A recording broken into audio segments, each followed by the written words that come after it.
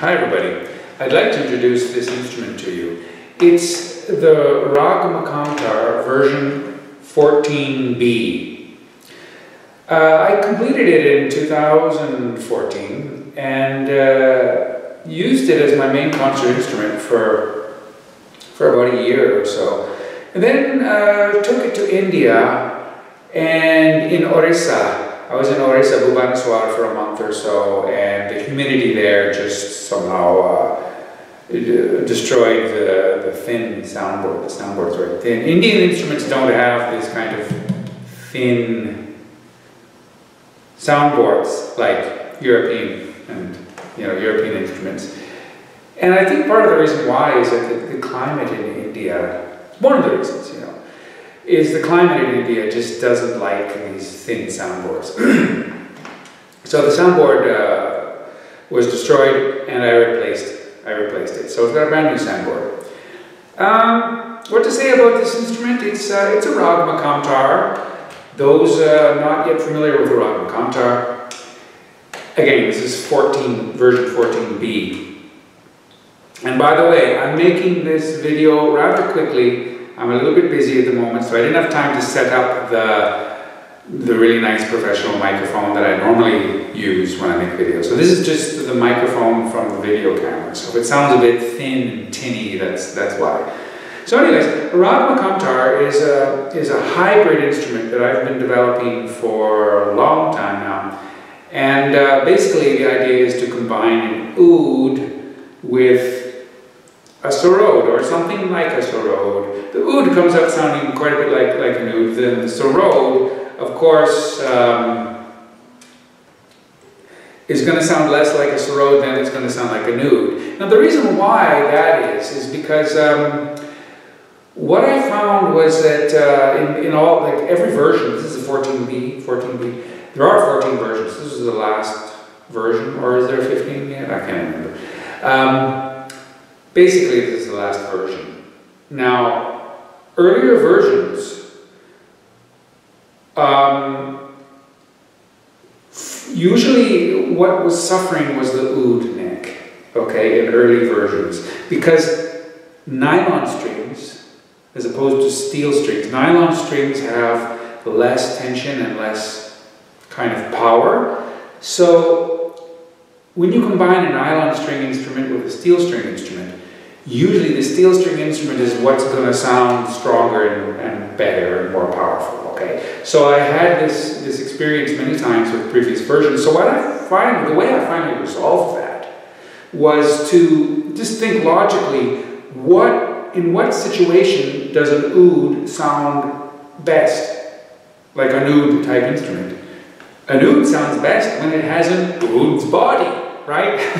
So it's obvious, right? So if you're making a hybrid instrument and the oud is always coming out sounding weak, then you have to do everything in your power to strengthen the characteristic of an oud. So it just seemed logical to me to use an oud's body, okay?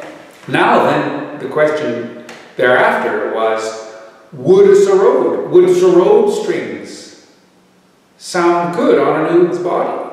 Right? So I tried that by putting sarod strings on an oud. And they sounded good, so there you go. So I thought, okay, so I can accentuate the tone of the oud neck and avoid that repeated disappointment that I had, in which the oud always suffered and the sarod sounded great. All the previous all the Ragmakamtars before version 9, okay? So what I'm describing to you now is the process in which I came up with version 9 of the Ragmakamtar, okay? Now, version 14 is basically the same thing as version 9, except it's a little bit shorter, scale is a little bit shorter. Version 9 uses the Arab oud length, which is 61.5 centimeters of the string length, tuned a little bit lower. That's the Arab oud stringing configuration. Now, the Turkish string length is 58.5 centimeters and slightly higher tuning. So this is basically the same thing as version 9, except it uses the Turkish oud length, okay, for the oud, and it's tuned slightly higher. So version 9 was the first version of the Ragmakamtar that really sounded great on both necks, okay, on both necks, in all registers, okay. And that was quite a happy moment for me when that instrument came to life, version 9. That was in 2009, actually. No, 2011 was when I completed that. And the tuning of version 9 was generally in B-flat tuning.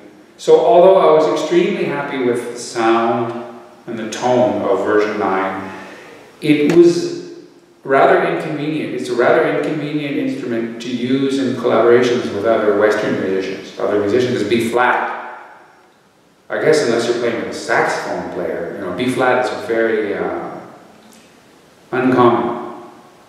Whereas this is tuned in B. B and E, you know, B and the relative keys. E, so E is a very, you know, B is also not that common, but E is quite common, so that's E, okay, and you can adjust the tuning of the, I mean, basically this road is in B also, but if you change the tuning slightly, you can also tune it in, you know, you can do a Ma-based tuning, which is E.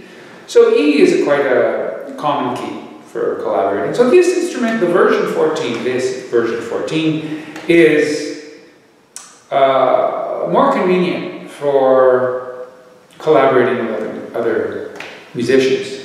Now it's shorter, and it's got a shorter length and quite convenient for, like, Turkish style playing uses a lot of like hammer-ons and all this kind of stuff, which is why I think part of the reason why the Turkish scale length is shorter, you know, because this kind of, whereas Arabic playing is more this kind of stuff. They're not doing as intricate stuff with this hand. So yeah, so it's a very easy to play instrument. It's very short and short scale, and the necks are very thin. So what else to say about it? That's about it, I guess. This is Ragmakamtar version 14B. And I'm just about to send it off to a musician in, I believe, in New York. So this is just sort of since this instrument has been this exact instrument has been very dear to me. I've used it for a lot of concerts, so it's kind of like a saying goodbye to. I revarnished. I took all the strings off and I revarnished it completely, and replaned, reflattened the fingerboards, put a new bridge on, and just set it up. It's just completed. It is about an hour ago, so it's got a completely brand new setup, and it's sounding really good already. So I hope you like it. I'm just going to play a little bit to give you a taste of the sound of this instrument. So.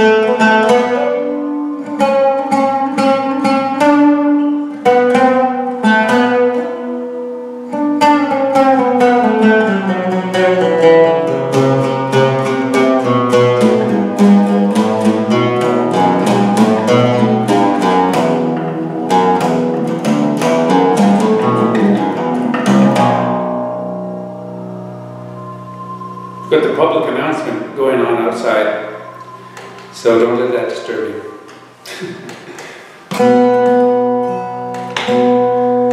It's an ex-communist country. Hopefully not soon to become a communist.